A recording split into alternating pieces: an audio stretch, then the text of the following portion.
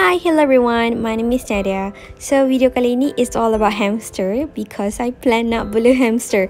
So dalam video ni I akan tunjuk cara I set up the cage. But before that, I akan tunjuk korang. I akan buat haul barang-barang yang I beli untuk hamster tu. So kalau korang berminat nak tengok, jom teruskan menonton. So ini dia cage yang I beli untuk hamster tu. I suka cage ni sebab design dia yang minimalist and simple.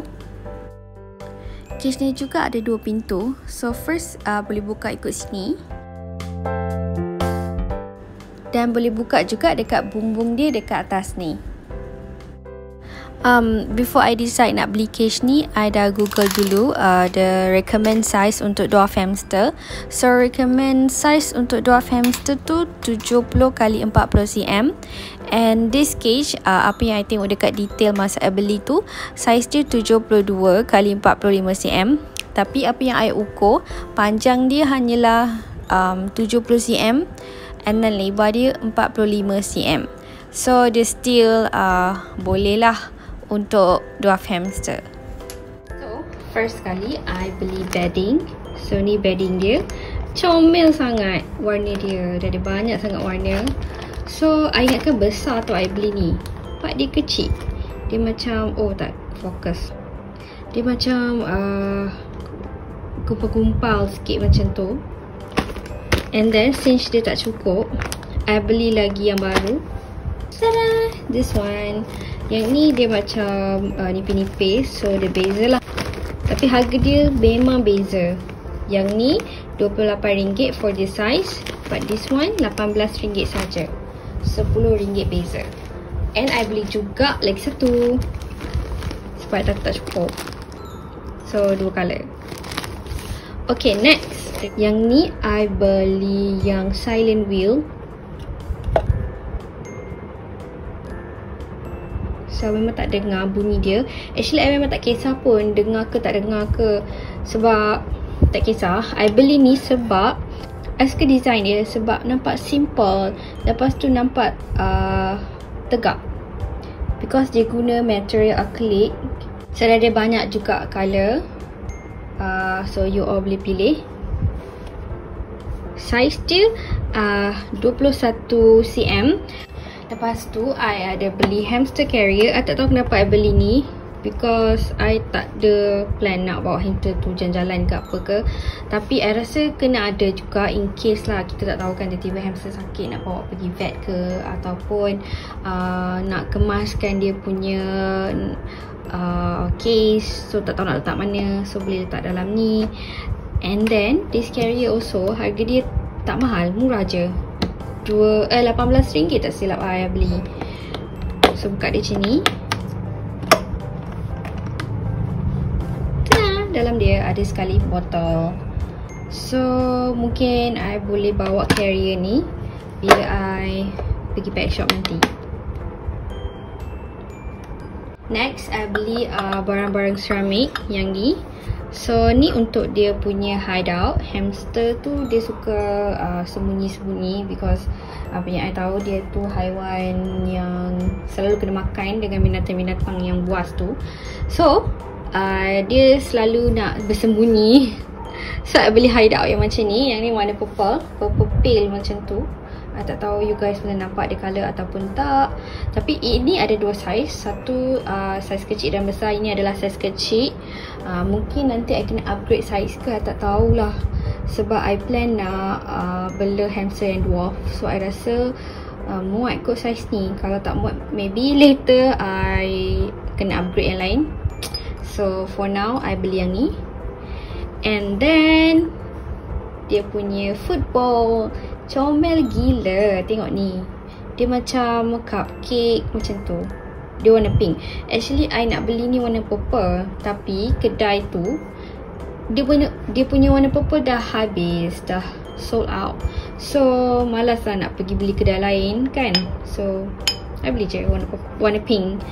And then yang ini I plan, since dia besar sikit, I plan nak letak pasir pasir untuk hamster tu golek-golek mandi kan. So dia taklah bersepah sebab dia macam tinggi juga. And yeah, nanti kita tengok macam mana dekat dalam cage tu. Makanan yang ni I pergi beli dekat kedai pet shop. Pet shop lah, dia memang kedai yang jual makanan je, makanan haiwan. So yang ni adalah meat stick. So selection of more than 20 kind of natural material preparation, 800 gram. Harga dia RM16.90. Ya, tak ada banyak choice kat kedai tu. So I just pick up yang ni. And then online, dia juga beli yang online. Ini strawberry freeze dry. Dia macam biskut lah untuk hamster, tapi kita tak boleh bagi hari-hari. Ini just for treats. So I dah buka juga because saya memang tak sabar nak tengok dalam dia, sebab I rasa comel sangat. Tengok tu. Sebab I rasa ni quite besar lah untuk hamster. Okay, flower seed. I beli macam ni because I suka tengok dia punya bottle. So kita tak payah nak beli bekas lagi dah untuk store barang ni. Saya dah buka siap-siap. So kuaci dia saiz kecil-kecil macam ni. Okay. Lepas tu ada lagi, I beli strawberry freeze dry. Yang ni strawberry kering, buah strawberry tu yang dah dikeringkan. Okay, yang ni bau dia sumpah bau wangi gila. And then next ada ikan kering, dried fish. I sebenarnya tak tahu hamster ni makan ikan, tapi I tengok ada sekali ikan kering untuk hamster, so I beli je lah. Dalam dia macam ni, macam ikan bilis saiz besar. Oh, dia bagi sekali penyepit pula. Actually kalau beli ni dia ada satu layer foil yang tutup tu tau, tapi I dah buka. So yang ni je makanan yang I beli untuk hamster. Okay, lepas tu yang ni I baru beli. I beli dekat Mr. DIY. Harga dia RM7 je. Because sebab I beli yang macam ni kan, dia memanglah boleh zip, tutup zip, buka zip, tapi takut dia masuk angin. And I juga beli sudu, dia punya scope. So kita boleh tahulah anggaran berapa banyak mix seeds yang kita nak bagi. So ada 2 kat sini.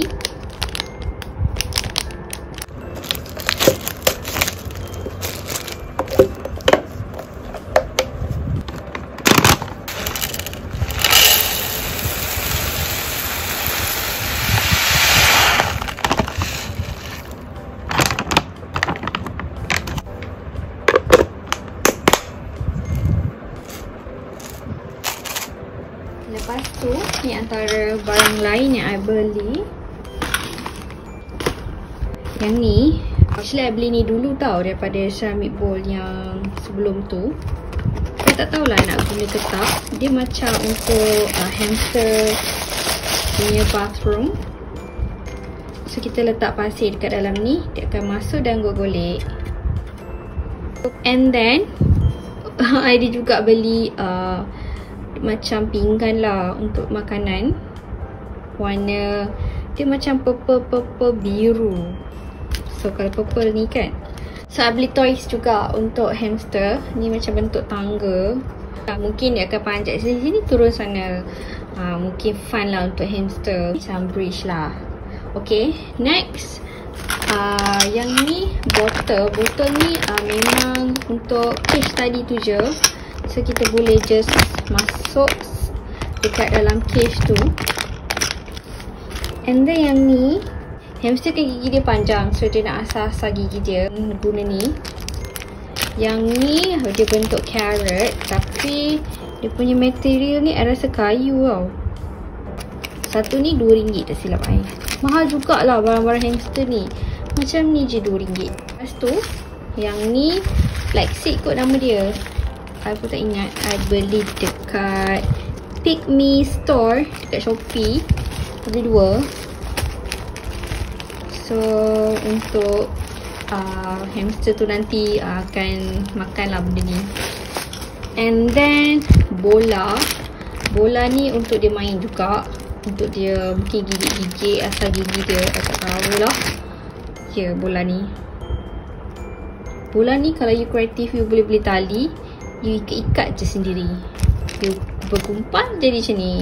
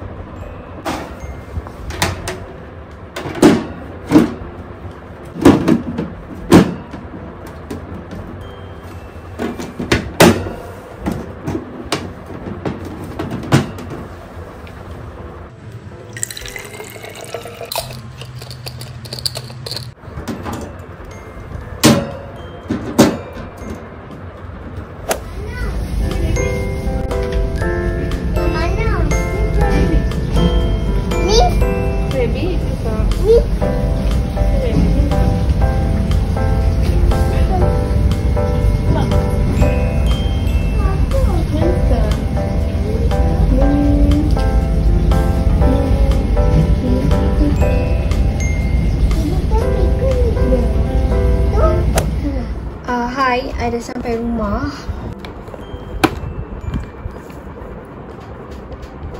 Dia macam takut. I pun takut juga dengan dia. Sebab dia macam takut, I pun takut. So, before kita letak hamster tu dekat dalam cage, so I nak refill dia punya makanan.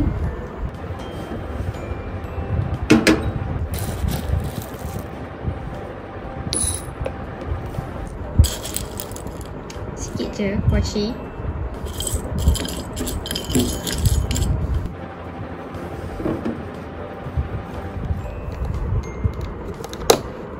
Kita buka kejap, tengok.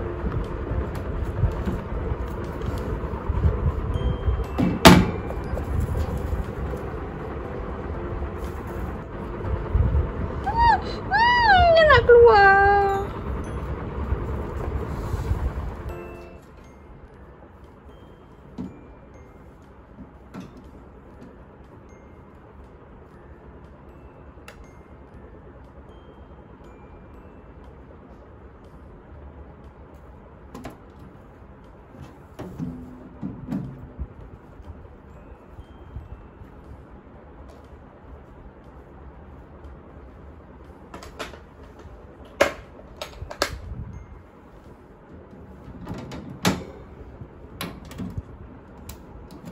Okay, semalam I lupa nak nak tunjuk overall yang apa yang I buat ni.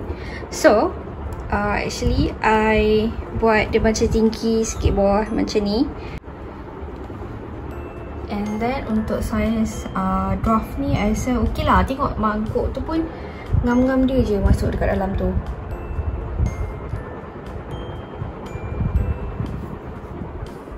Dia belum masuk lagi dekat hideout tu. I rasa muat since tengok saiz dia kecil je kan. Okay, jom kita tengok lagi apa yang dia buat.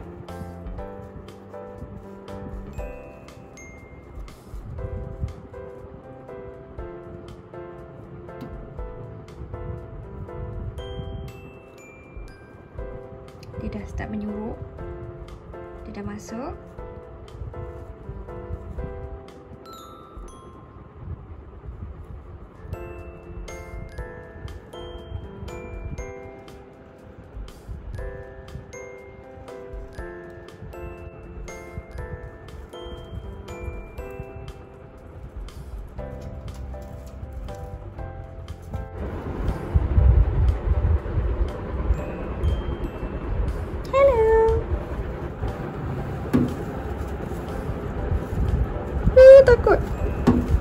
Oh, dia ambil.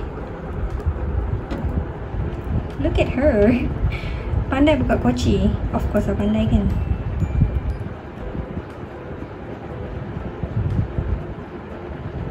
Nasib baik dia tak gigit tangan I.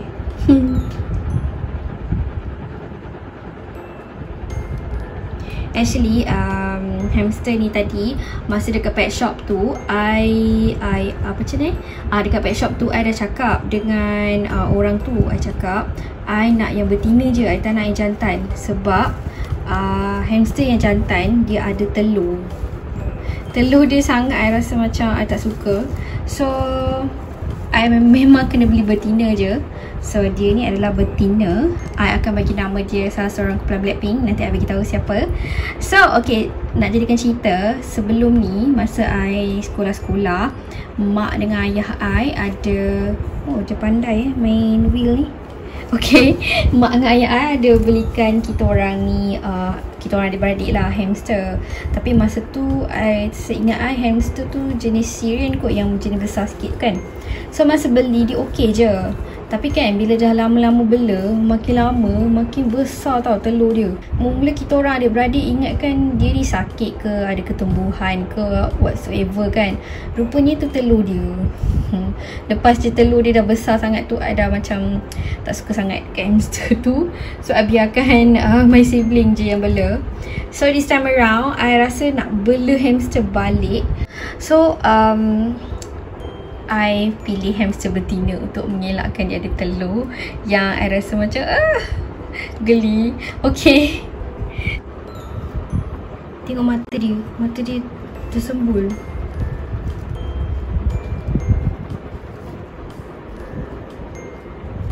Okay, nak pergi mana lagi tu?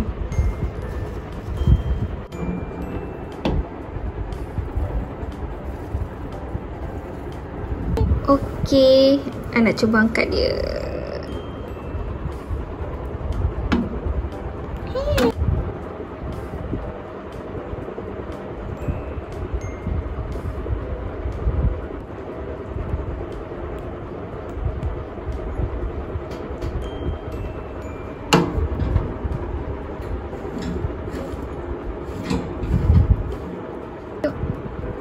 Okay, nama dia ni Jenny. Sebab apa tau I bagi dia nama dia Jenny? Sebab tengoklah dia punya pipi yang kembung tu, comel macam Jenny. Jenny Blackpink. So nama dia Jenny. Lah comel ni, makan biskut. Tengok.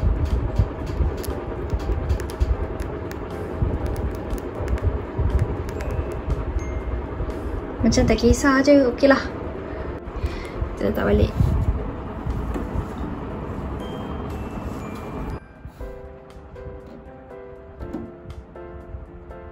So I rasa sampai sini je video I. I'm gonna end this video kat sini. Kalau korang suka dengan video ni, please press the like button and subscribe. And I'll see you guys in my next video. Bye bye. Mana Jenny? Bye. Dia tak peduli, dia makan je.